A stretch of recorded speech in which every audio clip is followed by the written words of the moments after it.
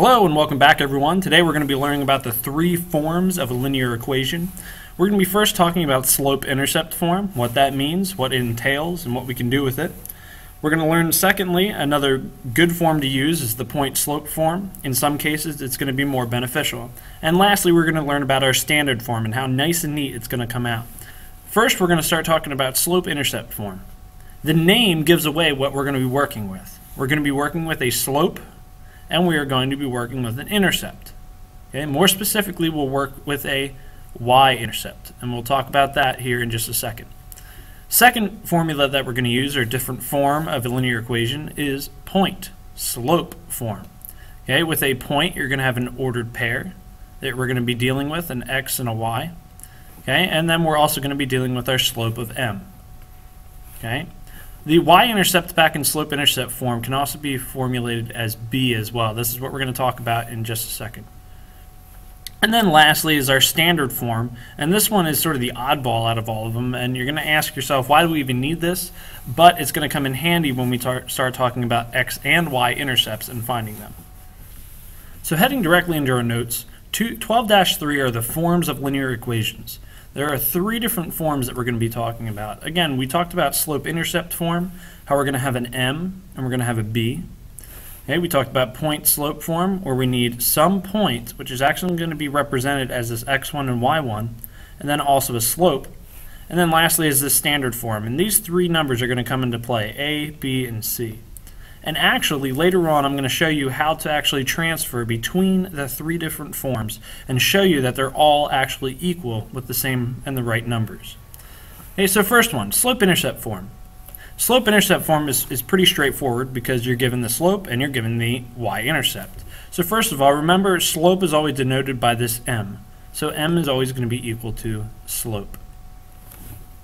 The second part is this y-intercept. If you look on any graph, and if I graphed a line going up in this direction, the y-intercept is at the point at which it crosses the y-axis. So this point right in there is going to be our y-intercept. Now if I went up and down here and drew different lines, you'd see that in every ordered pair there's going to be a 0, comma, some number, which we're going to denote as b. 0 will always be the x value because along the y-axis we didn't move any place on the x-axis, so it's always going to be 0. So 0, comma b is the y-intercept.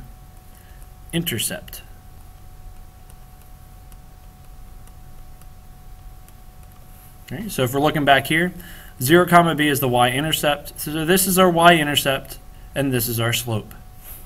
Moving on to point-slope form. If we have y minus y1 equals m times x minus x1. Now it may seem pretty confusing, but again it's going to be very straightforward, very easy to remember. This m value again is always going to be our slope. Starting to see a pattern?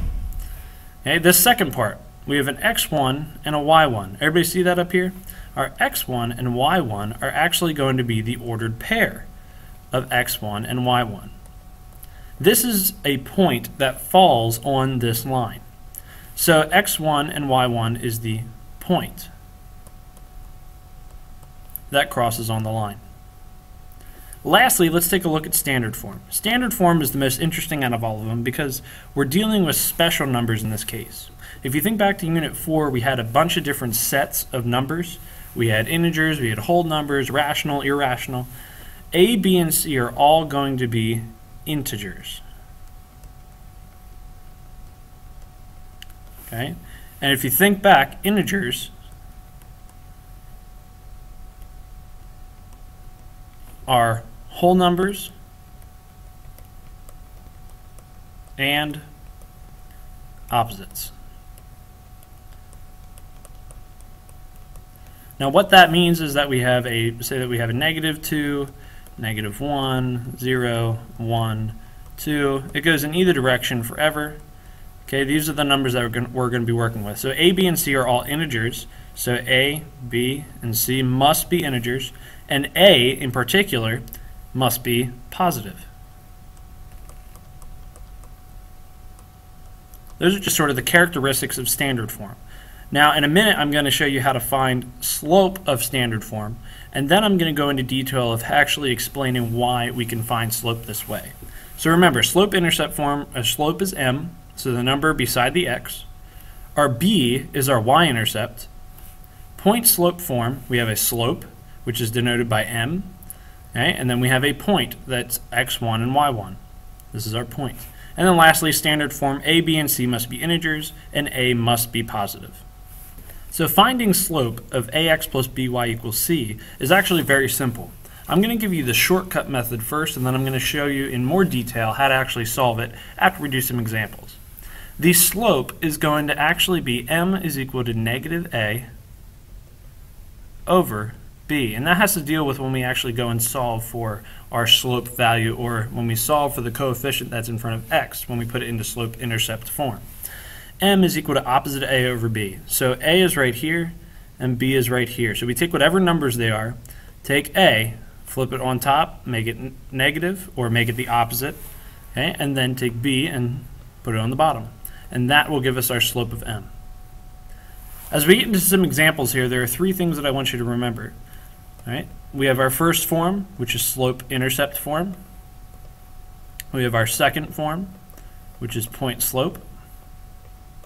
And we have our third form, which is standard.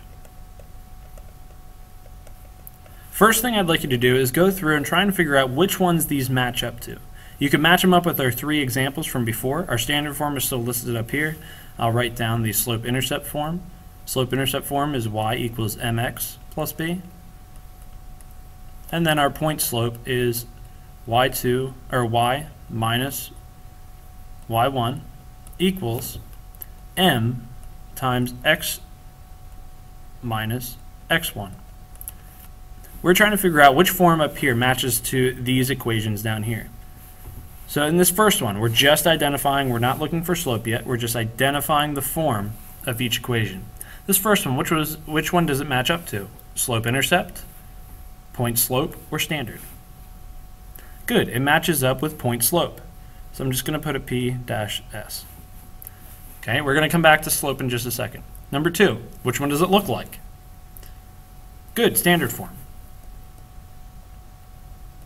Standard form, because we look here, this is our A, our B, and our C. That's what it looks like. If X and Y are on the same side, typically it's going to be standard form, and that's what we can look for.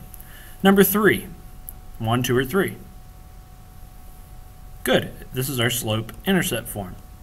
We have our Y equals our M, X plus B. Number 4. All right, that's also standard form. Number 5. Good, slope-intercept form. Okay, and number 6, point slope.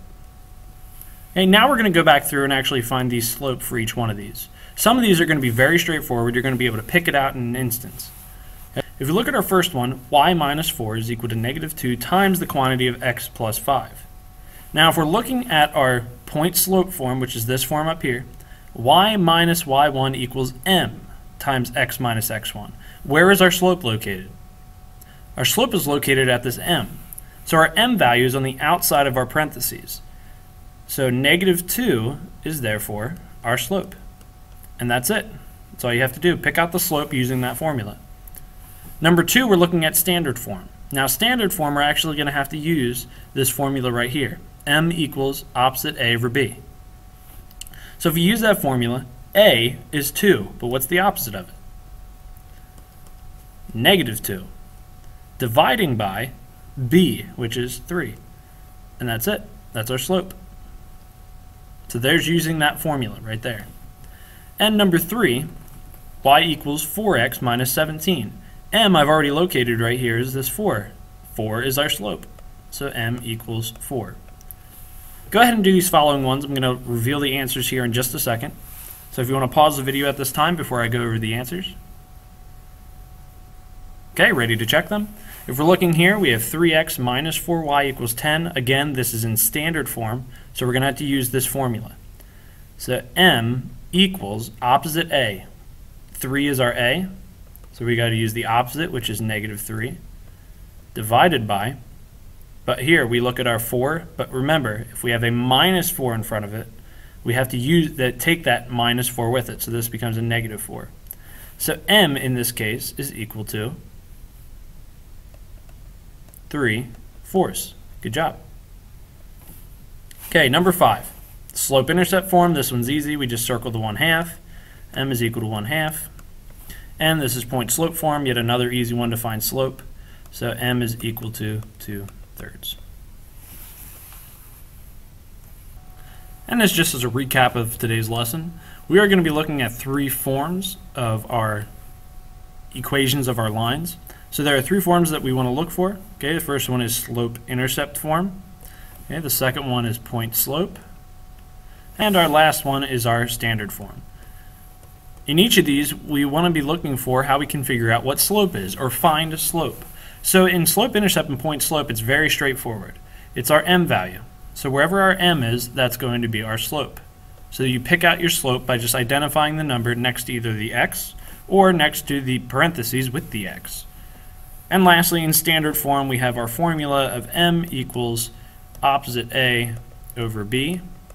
So here are our 3 forms of our linear equations. If you have any, stay tuned for the next video where I explain more in depth of where standard form comes from, how we can solve for our m by solving for our y value in this case. So if you want to click on that video, it's coming up next. And thank you for watching. This is Mr. Korb. Have a nice day.